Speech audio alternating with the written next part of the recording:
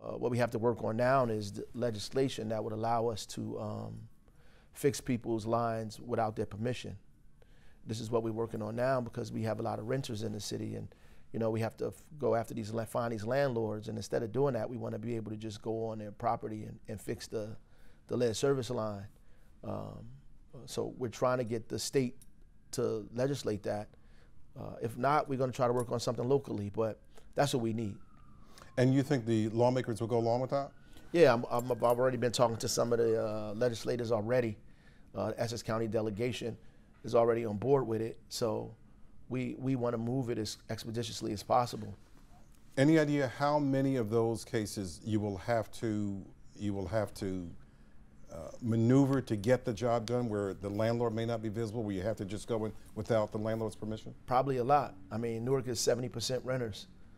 Many of the people that are coming up who get water and filters, can't give us permission to change their lead service line. And a lot of the times, the people who own the property, they bought it under an LLC, and the address of the LLC goes back to the property, so it's difficult for us to find them. Like, we can find them, but it takes time to do that. So this seems like this is the benefits of a state of emergency declaration without the governor having to declare one, and yet you're still getting the money. Absolutely. I think everybody was saying we need to declare a state of emergency because there was some money attached to it. And that's usually what you have to do. But there's all kind of things that comes with that people we don't necessarily want. And ultimately, we have an opportunity, and that's one of the reasons I was pushing back, saying, listen, we can make this happen. There's ways for us to get this done, and we were able to do it, right? And honestly, I didn't even think if we declared a state of emergency that we would get the money. Because of the Trump administration? Absolutely, because of, we're not sure. I mean, I spoke to the congressmen, I've been speaking to the senators, I've been speaking to the federal delegation. I mean, we could declare that, but look, the people are still waiting to get their houses fixed in Sandy, right? They still ain't get, all that stuff is not done yet. We are not sure what this would have turned out to be.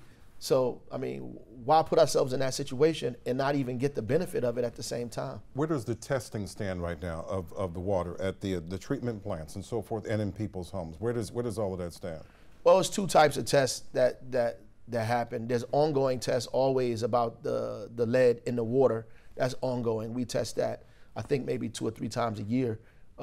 They test the source, they test the mains, and they test homes to see if we have any exceedances given the lead and copper rule. Then we're testing the filters. So right now, they have to test upwards to about 200 of these filters. That's the preliminary test, whatever the findings come back. And we expect that to be back probably in the first week of September. So when those findings come back, the EPA and the NJTV will determine if that's sufficient or if they think we should do more tests, in fact. So, do you think that the filters are faulty at this point? Any information that the filters themselves may be faulty? Or we don't have any information that tells us that, right? We don't know. I mean, I think that the tests are happening now, and we will know very shortly. But even if the folks come back and say the filters are good, and I believe that, in my heart of hearts, I'm praying that that's what happens. There's just so much doubt, right, that's been created by all of this stuff that's been going on. There's just a lot of doubt, and so which made me think in my mind we have to expedite this lead service replacement process, because I mean it's just too much doubt have been created right now. What we're getting ready to do because of this new money we have, we're getting ready to put together teams to aggressively go out to all 18,000 homes and get people to put their signature on a piece of paper so we could take care of everybody who has a lead service line, make sure we get their signature so we can get in there and fix it. And these are the people who actually own their homes.